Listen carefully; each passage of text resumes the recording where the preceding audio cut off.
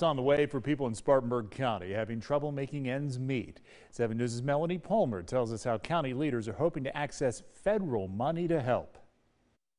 Two of some of the biggest financial hurdles we're told people are facing since this pandemic began, paying their rent and utilities. However, the people here at Spartanburg County's Community Development Department are working quickly to fill that gap.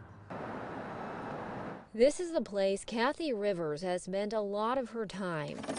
This map showing the community she serves. We're here to work for them. We do, and we want to help them. Through her years of working here, she has heard a lot of somber stories. A lady called today and she said, you know, my roof needs to be replaced, but I need my medicine. How do you make the decision? However, this pandemic making calls like that far more common.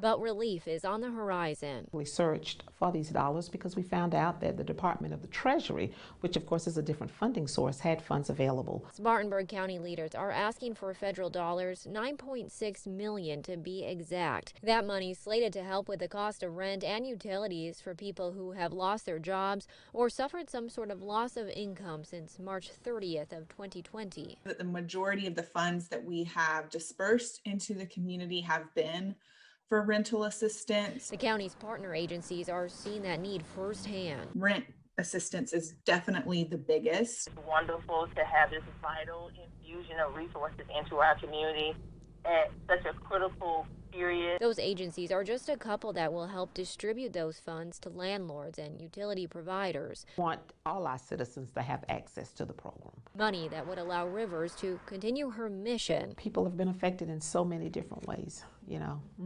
So this makes us feel good that we're going to be able to help more people. Serving the community she cares about so deeply. Rivers tells us agencies will need to verify with landlords and utility providers that these funds are needed. The money has to be allocated by September 30th.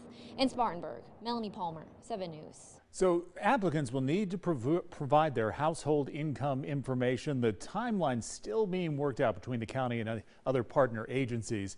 They will have that on their website, they say, as soon as the information's available.